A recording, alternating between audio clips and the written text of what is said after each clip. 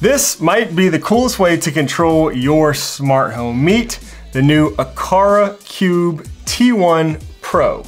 It supports Alexa and yes, of course, HomeKit, meaning you can use it to control any of your smart home accessories or scenes. Today we're gonna take a look at setting this thing up to do just that.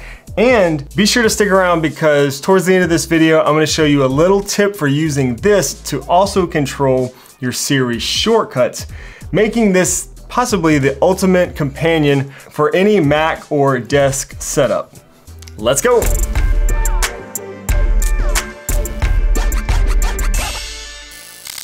Yo, what's up guys? Thanks so much for joining me. My name is Shane if this is your first time here, and this channel is all about building an easy Apple home, smart home, with new videos published every Sunday and live streams every Wednesday. Thanks to Aqara for sponsoring today's video and sending me out this new Aqara Cube T1 Pro so I could try it early and share it with you guys here on the channel. I have long awaited for their Cube to support HomeKit, and it's finally here.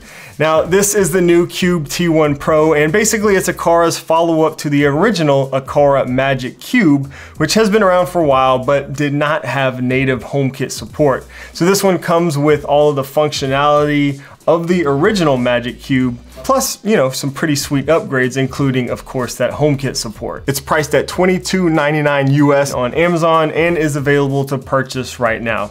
There's a limited time promo code that I'll put in the description below where you can save, you know, a few bucks if you decide this is something you want to add to your smart home. It's about the same size and weight as the original Magic Cube. It does require an Aqara hub, and it connects via Zigbee 3.0 to that hub. I connected mine to the Aqara M1S hub, but you can use any of the Aqara Zigbee hubs. In the box, we get the cube. We also get this little tool, which is used for opening the cube to change out the battery or to pair the device. And we have a user manual. To pair the device, just add a new accessory in the Aqara app and choose the hub that you want to add it to. You'll then have to pop open the cube with that little tool and press the pairing button. Now, one of the big differences between the new cube and the original version, other than, of course, HomeKit support, is that this one not only supports all of the action modes that the original did, but this one also has a scene mode that gives you 10 programmable scenes that you can configure.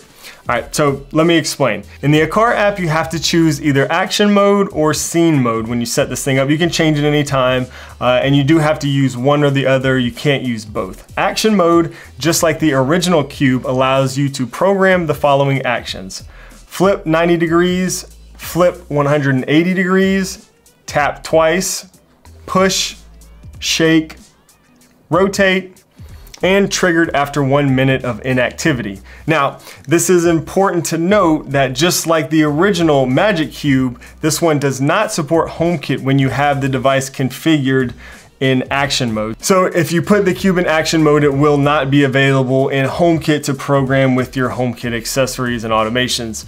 And I assume that's probably just because HomeKit really doesn't have, you know, I imagine a good way to handle these types of unique gestures or actions. So that's where scene mode comes in. And in the Aqara app, once you select scene mode, the cube will then be available in your Apple Home app.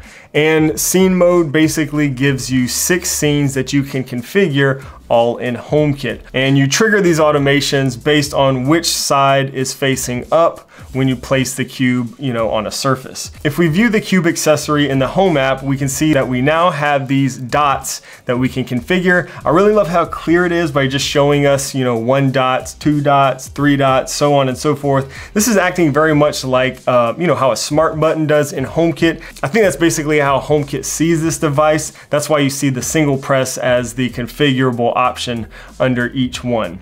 To configure each side of your cube, choose which HomeKit accessories or scenes you would like to configure for that side of your cube, and that's it. All right, so I want to give you guys just a little demo of this working. All right, so we got 2 little lamps here, just dumb bulbs in these, and each one is plugged into a HomeKit smart plug, all right?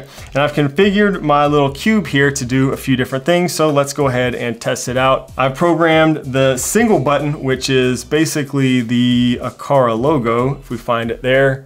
I don't know if you can see that. So that's our single dot. I'll set that down, and it triggers this light. The 2 dots, which is right here, will trigger this light, and I program 3 dots right here to turn them both off. Okay, so let's do that again. 1 dot, pretty quick. 2 dots, not bad, and 3 dots. All right, so not bad. Now I went ahead and programmed, let's see, 4 dots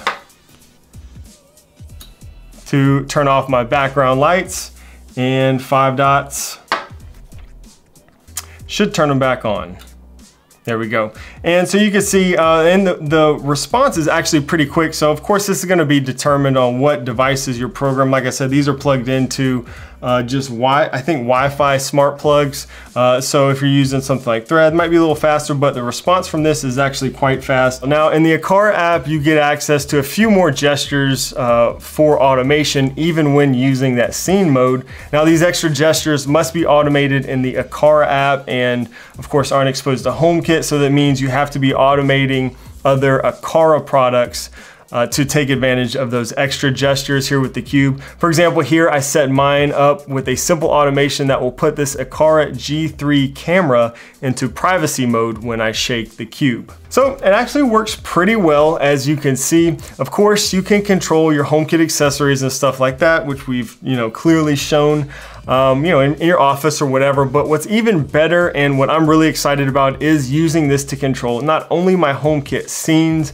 but also Siri Shortcuts on my Mac. For those who don't know, shortcuts are basically a quick way to get one or more tasks done with your apps. And the Shortcut app comes installed on your Apple devices, including your iPhone, your iPad, and your Mac computer. Now there is a way to use HomeKit accessories to trigger your Mac shortcuts. You will have to use a separate app in order to do this, an app called the Signals for HomeKit app on your Mac. And this basically allows you to configure most of your HomeKit sensors or accessories to trigger any of your Mac shortcuts. Therefore, I can use this new cube, since it supports HomeKit, to run any of my shortcuts on my Mac. So I'll end up using this cube to, trigger my video editing shortcut. One side will trigger my live streaming shortcut that, will open my streaming software, set my lights and stuff for streaming, and put my devices in do not disturb mode. You can configure the cube to start and stop your time tracking app on your Mac maybe, or play and pause music on your HomePods. Basically control anything that my Mac can do through shortcuts, which is awesome. I'll drop a link to that Signals app in the description below in case you want to, check that out for yourself. So because of this, I think this cube is really going to be the perfect desk companion for me. The design looks great for your desk setup, and the ability to use it to control any of my HomeKit accessories and my Mac shortcuts is awesome. It's just so much fun to use. I can imagine so many other cool ways that you can use something like this, control other HomeKit scenes in a room, or even set up some fun little games, with the cube and your HomeKit lights and stuff for the kids. That could be a lot of fun. Now with 6 different sides that can all be configured to control different things, you might have a little trouble remembering what you programmed each side for, especially if you have other people using it. And if so, you could probably get a little icon pack of stickers or something like that, or maybe make labels for each side so you know what each side does. Let me know what you guys think about this neat little HomeKit scene controller. It's definitely a unique product. Could you find a place in your smart home for something like this? And what would you program yours to do? I've got a link down below if you want to pick one up, and that limited time discount code. And if you do end up picking up one of these and wondering which Aqara Hub might be the best for you, then check out this video right here where I cover the different options. Don't forget to subscribe and turn on notifications for new videos every Sunday and live streams every Wednesday. Thanks so much for watching, and I'll see you in the next one.